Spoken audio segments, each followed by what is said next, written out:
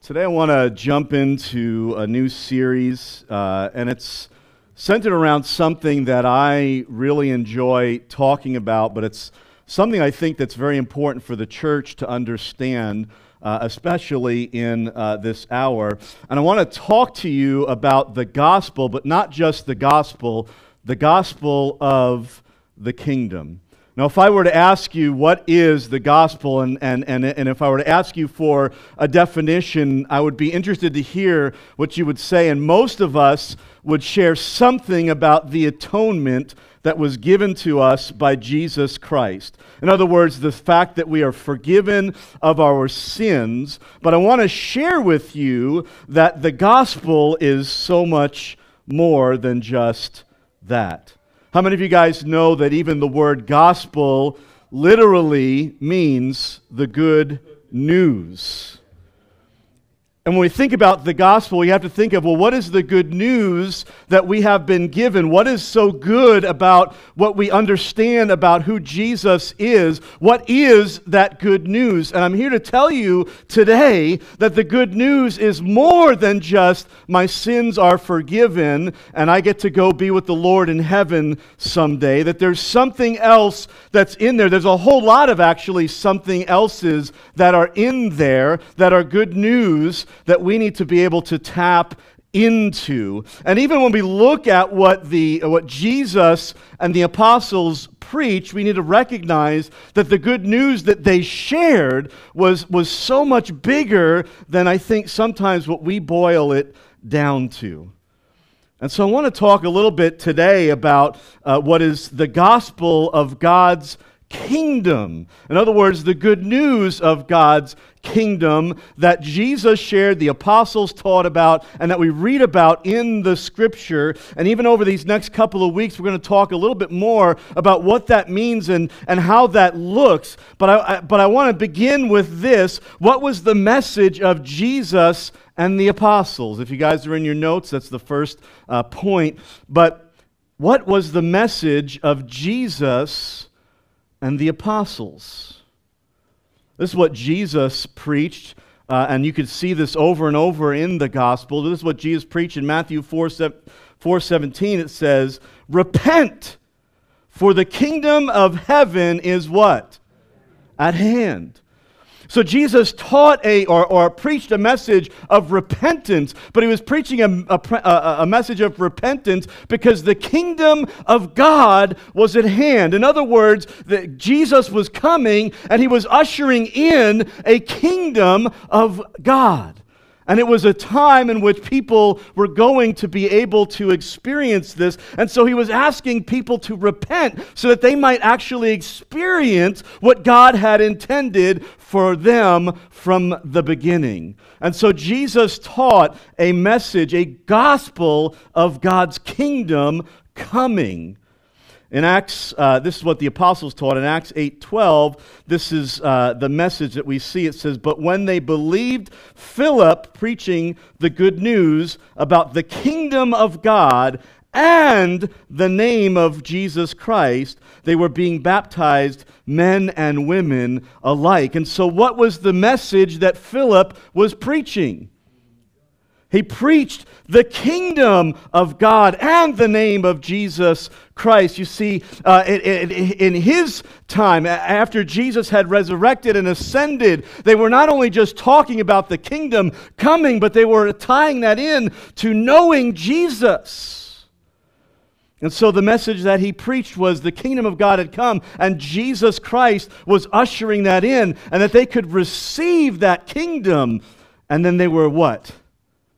They were baptized into this kingdom, weren't they? Do you know that there are over 100 times in the New Testament that it is taught about the kingdom of God coming, or that the kingdom of God was something that we should experience? And over 80% of those scripture verses, those references, are found in the Gospels. This was something that was so desperately important for Jesus and the apostles to teach, because God was doing something here on earth that he had never done before. The time to which everything had been promised in the Old Testament was coming into fruition because of what Jesus had just done and what the Holy Spirit was doing in the lives of those early believers. Something had shifted, and so there is this discussion in the New Testament about kingdoms, and I think that we need to understand that there's an importance of what God is ushering in terms of kingdom, because the enemy had already established his kingdom here on earth. And how many of you understand that if you look in the Old Testament, that they were bound under the weight of the enemy's kingdom? Satan came and he established a kingdom on earth, and most of us have lived under the yoke of his kingdom. Most of us, that is the reference point to which we understand. We understand how the world works, and if you understand the world, you understand that the world is under the authority of the enemy. And what do you think Jesus came to do? To break that yoke. To usher in a new age where we didn't have to live under the weight of sin, and we didn't have to live under the weight of the enemy manipulating us. That we could live according to a new way that wasn't led by the flesh, but is led by the Spirit of God. What does the enemy want to do? He wants to establish a counter kingdom, a counterfeit kingdom on earth. And it has been his desire to usurp the authority of God from day one. We understand from the scripture that the enemy, that Satan himself had been an archangel and had basically rebelled against God. And in doing so, he took with him other angels and tried to establish his own authority, his own kingdom, his own power. And he did so basically spiting God himself and saying, I'm going to do it better than you. Of course, we know that that's not really the way that it turned out, right? But there has been this war that has waged ever since. And we are the objects of that war, are we not? And so, in that, there is this constant pulling and tugging between the enemy's counterfeit culture and counterfeit kingdom and God's true kingdom. I want to go back to Genesis for a moment, because I want you to understand, a lot of times we see things through the lens, and we have to be careful about how we do answer what is the gospel, because how you answer the gospel is going to determine how you follow God. If it's only about atonement, then your sins are forgiven. You continue to go on living the way that you want to live, only now your sins are forgiven, so you're off the hook. If we understand that God is trying to establish a new way of living, a new kingdom here on earth, and we recognize there are things that I'm to be doing inside of what God is establishing, correct? So even when we look at scriptures, we're going to jump into Genesis chapter 1 towards the end of that particular chapter. But even when we look at verses like this, if our answer is only that Jesus came to deal with our sins, if that's how we want to see everything, then that lens actually puts us in the place of merely just seeing the fact that man and Adam and Eve, man and woman, had sinned in the garden, and so God was dealing with that sin. But there's something bigger that happens in this moment, and I want to just make you aware of it. And this is what it says in Genesis chapter 1, verses 28 through 30. It said, God blessed them, and God said to them, be fruitful and multiply, and fill the earth, and do what? And subdue it, and rule over the fish of the sea, and over the birds of the sky, and over every living thing that moves on the earth. Then God said, behold, I have given you every plant yielding seed that is on the surface of the earth, and every tree which has fruit yielding seed, it shall be food to you, and so every beast of the earth, and to every bird of the sky, and to everything that moves on the earth which has life, I have given every green plant for food, and it was so. Now here is really what is going on in the garden. What did God give humanity? Not just a really cool place to live. Now, most of us, when we read that, we think about how awesome it would be to be able to live in a paradise like God had created for man and for woman to live in. And so we think about that, and we think about paradise lost, don't we? We think about the fact that when they sinned, they were kicked out of the garden, no longer to experience that. And we recognize that because of that sin, that we no longer get to experience that. And I've had conversations even with my kids where it's like, hey, wouldn't it be so cool if Adam and Eve had never sinned? Have you ever had that conversation? And we were all just living happy in the garden and everything was wonderful and hunky-dory. And we recognize that where we're going, the hope that we have, is that God is going to recreate a new heaven and a new earth. And someday we will be resurrected to live and enjoy the way that it was always meant to be. So guess what? It would have been nice if they hadn't sinned, but because of Jesus, we're all going to get to experience that through Him. So that's a part of what we look forward to. But God gave something to mankind in this moment.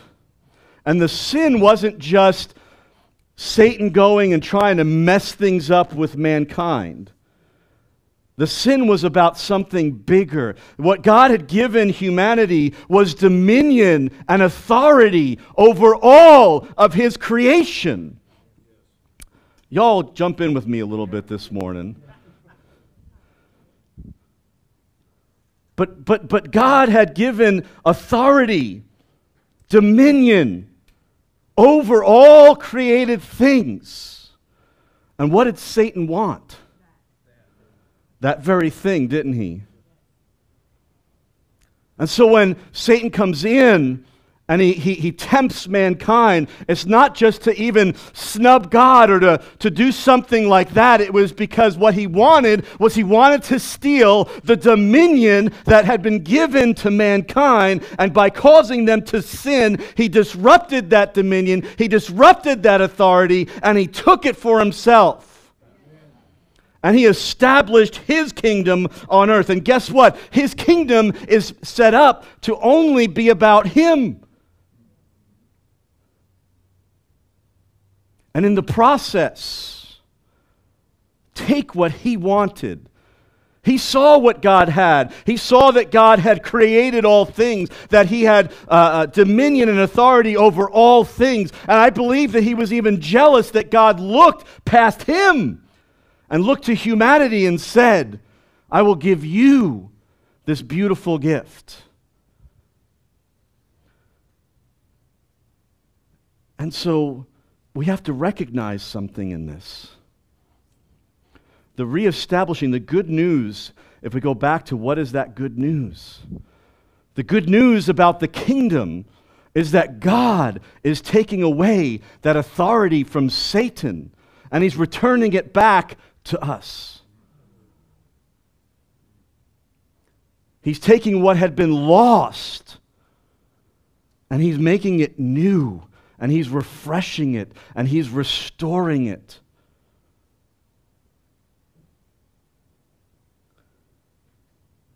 Jesus did not come to deal with sin just so that our sins were forgiven and we can have eternity. Jesus came to deal with our sins so that we can freely live for Him and according to what He's establishing here on earth. I want to read a passage of Scripture to you, 2 Corinthians chapter 10, verse 4. It says this, "For though we walk in the flesh, we do not war according to the flesh, for the weapons of our warfare are not of the flesh, but divinely powerful for the destruction of what? We are destroying speculations and every lofty thing raised up against the knowledge of God." And here's something that you need to understand. We were born into a war that is waged between the enemy and the God that we serve. And when God reestablished His kingdom and gave us authority, it wasn't just so that we can walk around and go, oh, I have authority, and look at all the things that I can do because God loves me, and it's not about claiming this and doing that. It's all about reestablishing God's ways on earth and tearing down what the enemy has established here on earth. Y'all need to get more excited about that. How many of you, and I'm just asking you this question, you don't have to raise your hand and you don't have to say anything, but how many of you at one point were living under the weight of the enemy and the sin that had corrupted your life? And when you look out there, how many people do you see who are living underneath the weight of sin and again, the enemy's influence over them and even over the culture? And if you just look out over the culture, can't you even see how the culture is slipping away from God as they reject Him boldly and choose to live for themselves? You were saved. You were forgiven of your sins. You were given freedom in Christ Jesus. Not just so you can say, I am forgiven. Not just so you say, I have a hope. But because God is wanting to actively reignite His church, His people, to go out and to do something that will transform the landscape of the world that is around us. And so many of us, we look out there and we lament and we say, oh, the world is going crazy. And how many of you, I was just having a conversation this week. I said, I'm either praying for revival or the trumpet. One of those two things is what I'm looking for to happen here soon. But the truth is, and what God wants us to get at, is the fact that we are here to establish His rule, His reign, His kingdom here on earth. And if that's our mission, and that's what God is supporting and supplying for, why do we think, why do we lament, why do we look out there and we feel like giving up? Why? We should look out there and we should see what's going on out there and recognize God has given me the authority to go break these things in Jesus' name. God has given me authority to push the enemy back and to establish His ways right here on earth. What do you think Jesus meant when He prayed? They said, well, teach us how to pray. And He says, your kingdom come, your will be done on earth as it is in heaven. He asked us to pray that because that's the mission that He called us to. That's what He wants out of the church. That's what the gospel is all about. That His kingdom would come. That His will would be done on earth as it is in heaven. I don't know about you, but I would imagine that His kingdom is pretty darn pure in heaven.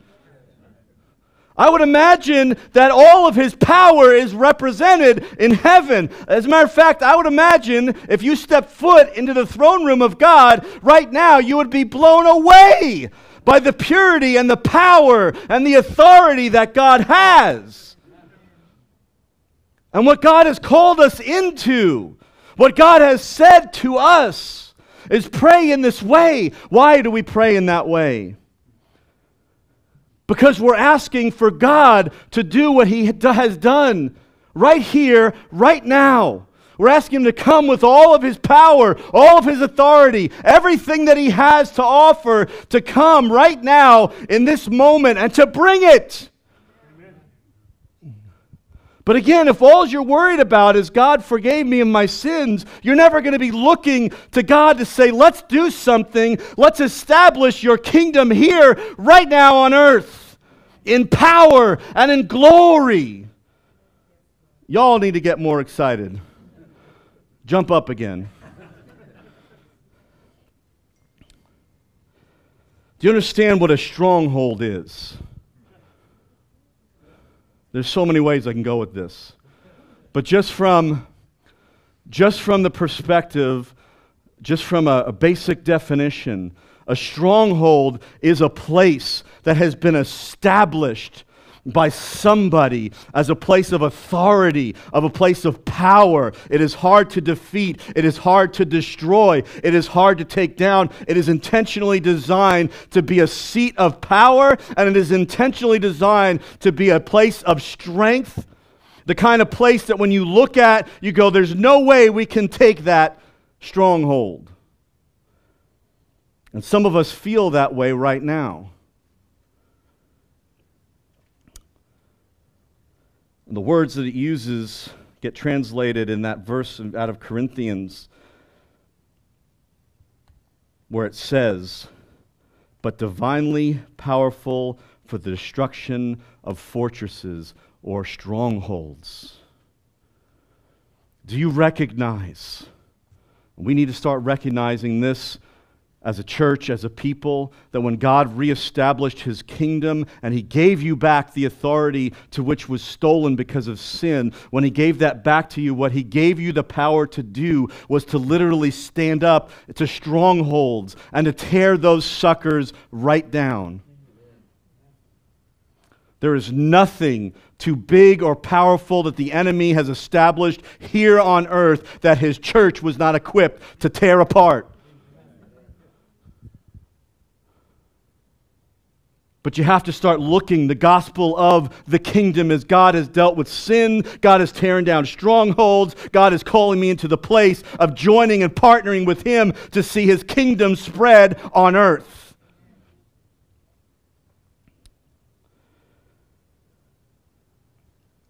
Going back to the scripture in the garden, there were three things, and I've said this before, it's not the first time I've ever preached this, but there were three things that were robbed that day in the garden. If we talk about, well, what is the kingdom, we need to understand what three things were stolen on that day or destroyed on that day. One, our relationship with God. Do you understand that in the garden they walked with God every day? That there was no division. You know, we live in a world where we go, where is God?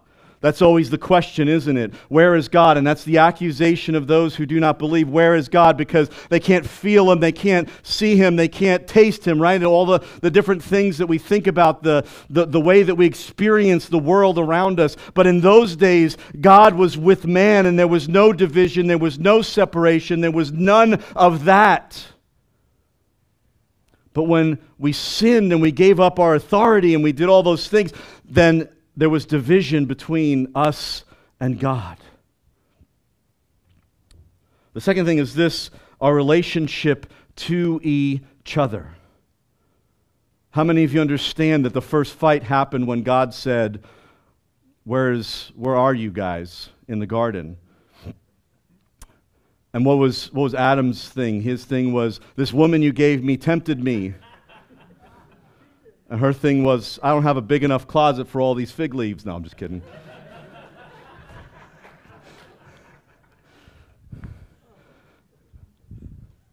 No, but the blame game started that moment, right? And there was the first argument right there in the garden. There was division. There was supposed to be harmony and beauty between them in their relationship. This was meant to be a relationship that was pure, and there was none of the junk that we understand that comes in as we live our lives and as we struggle sometimes to connect with one another. But what happened in the garden was there was a division created between each other. And there was also a division that was created between us and God's creation. And in the world out there, there's all kinds of people that are trying to resolve these problems. You understand that pretty much most of what mankind does in the world today is to try to resolve one of these kinds of problems? But when the kingdom comes, when the kingdom is established in our lives, these things get brought back into alignment. And God can reestablish things the way that they were meant to be.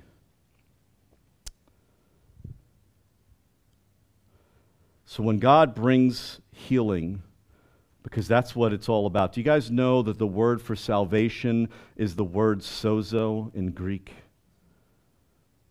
And do you understand that that word doesn't even just mean salvation, sins, that kind of a thing? It literally means to make whole your whole entire person, your body, your mind, your soul. When they talk about salvation in the New Testament, what they're talking about is the complete healing of who you are.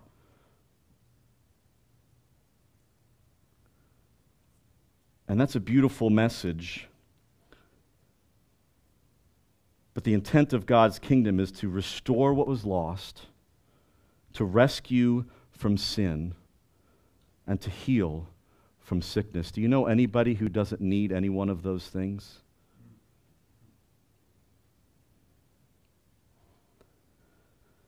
So when we think about God's kingdom, when we think about the good news, what we're talking about is God doing something with us that is so amazing. It is supernatural, and it reestablishes God's kingdom here on earth in a way that represents His heavenly realms. And I will say that one of the issues I think that we struggle with in church in the Western culture is that we've just boiled everything down to just simply atonement. Come and get saved. But what are you getting saved to? What happens next? Do you understand that there is a responsibility that has been given to you? Do you recognize that there is something that you yourself are supposed to be carrying and doing? And I believe, and I've mentioned this before, but I think the church has become impotent, not because we don't have power from on high, but because we don't call it down. And we don't choose to live in it.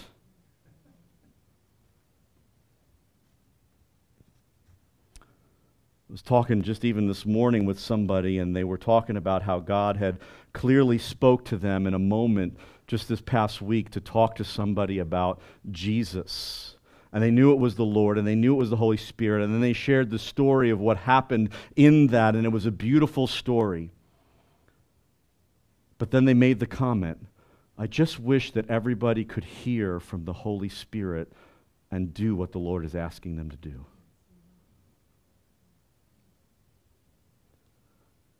If we answer the question of what is the gospel with I'm saved, then we literally cut short everything else God wants to do in our life from that point forward. And I want to be a church that's on fire for Him. I want to be a church that understands what we've been given. I want to be a church that doesn't take those things for granted. I want to be a church that's alive in the Holy Spirit. And I want us to catch a glimpse of what God's kingdom can do in the world around us. Because I can guarantee you, once the kingdom of God gets moving, there ain't nothing that can get in its way. Now, they may try, and they may push back, and they may say things, but God, I believe, has way more authority than the devil. Amen? And that's part of the good news, too. So this is what we're going to do this morning. We're just going to close with a word of prayer. I'm going to have the worship team come on, or not worship team, the prayer team come on up. You guys just freaked out for a moment, didn't you? He was like, man, I didn't know I had to sing a song. We're going to have the prayer team come on forward. And I'm just going to ask you to do this morning. Or I'm going to ask you this question. Do you bear the kingdom? Are you ready to shine that light? Or are you just satisfied with saying, I'm forgiven? And I would ask you this morning if you want to come forward for one of these reasons. One, maybe you need to establish a relationship with Jesus. Maybe you've never given your life to Jesus this morning. You need to come forward and you need to do that. If you have maybe given your life to Jesus, but you've sort of gotten yourself distracted by the world and worldliness, and you just need to kind of get yourself back, please come forward and get yourself going this morning in the right direction. Some of you may just need to say, you know what, I said yes to Jesus forgiving my sins, but I never said yes to really living for the Lord. Maybe this morning you need to come forward and just say, God, I surrender everything at your feet, and I choose to live according to your ways. Some of you may just need to come up this morning. You just need some prayer over whatever it might be. I don't know. It could be something significant that's going on in your life. It could be something you're dealing with. It could even be something medically or financially or whatever it is. Please come forward and allow them to pray over you this morning. Don't walk out of here with the same burden on your shoulders that you walked in with. So we're going to close with a word of prayer. And if you guys would stand and take this opportunity for the Lord to do something in your life. Lord, we thank you this morning. We give you glory and honor. We recognize, Lord, that the good news of what you've done in our lives is so much more, so much deeper than just we're saved. Lord, I pray that we might seriously look at what it is you're calling us to carry, how we might share the good news with people, but more specifically, that we might take that authority that has been given to us by your Spirit. We might tear down strongholds that the enemy has established. And Lord, that we might see freedom in people's lives in Jesus' name. Lord, help us to just even catch a vision. Because I think for most of us, we don't even know what that looks like. So help us, Lord, to see through your eyes what you're doing in this hour. In Jesus' name, amen.